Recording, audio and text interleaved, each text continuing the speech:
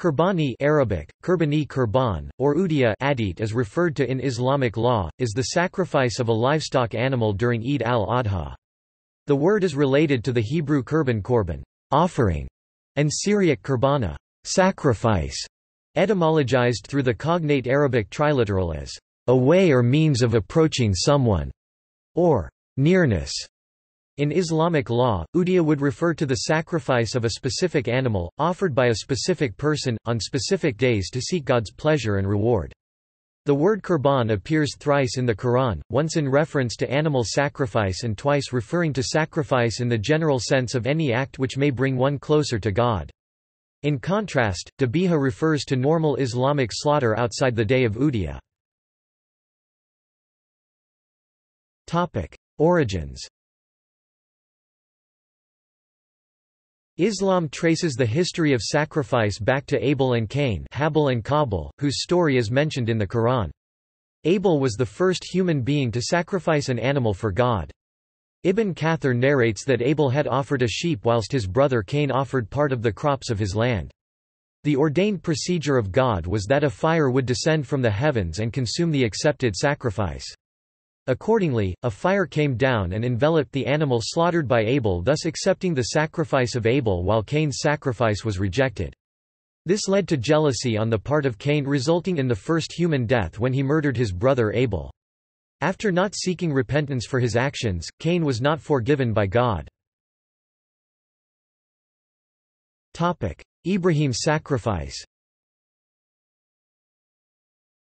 The practice of Qurbani can be traced back to Ibrahim, who dreamt that God ordered him to sacrifice his son. Ibrahim agreed to follow God's command and perform the sacrifice, however, God intervened and informed him that his sacrifice had been accepted. Unlike the Bible, there is no mention in the Quran of an animal ram replacing the boy, rather he is replaced with a great sacrifice. Since the sacrifice of a ram cannot be greater than that of Ibrahim's son and a prophet in Islam at that, this replacement seems to point to either the religious institutionalization of sacrifice itself, or to the future self-sacrifices of the Islamic prophet Muhammad and his companions who were destined to emerge from the progeny of Ishmael in the cause of their faith. From that day onward, every Eid al-Adha once a year, Muslims around the world slaughter an animal to commemorate Ibrahim's sacrifice and to remind themselves of abnegation. Wisdom of sacrifice.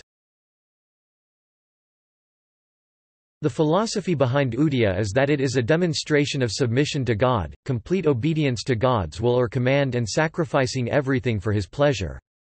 Ibrahim demonstrated this spirit of submission and sacrifice in the best possible manner. When confronted with the challenge of love and allegiance, he chose to submit unconditionally to God and suppressed personal desire and love for his family and child. Qurbani calls for the slaughter of one's innate desires by placing the knife of courage and resistance on hatred, jealousy, pride, greed, animosity, love for the world and other such maladies of the heart. Ritual sacrifice. In Islam, the sacrifice of an animal is legal from the morning of the 10th to sunset of the 13th Dhu el-Hijjah, the 12th lunar month of the Islamic calendar. On these days Muslims all over the world offer qurbani, which means a sacrifice, slaughter of an animal on specific days for the pleasure of Allah. It is understood as a symbolic repetition of Ibrahim's sacrifice of a ram in place of his son, a crucial notion in Judaism, and Islam alike. Islamic preachers would use the occasion to comment on the fact that Islam is a religion of sacrifice and use this opportunity to remind Muslims of their duty of serving mankind with their time, effort and wealth.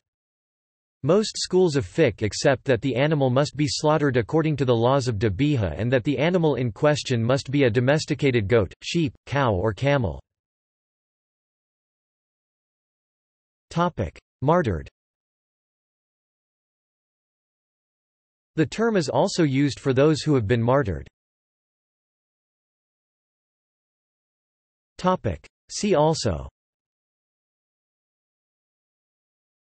dabiha, Dusni Brav, Korban. References. External links. Principles of udiyah.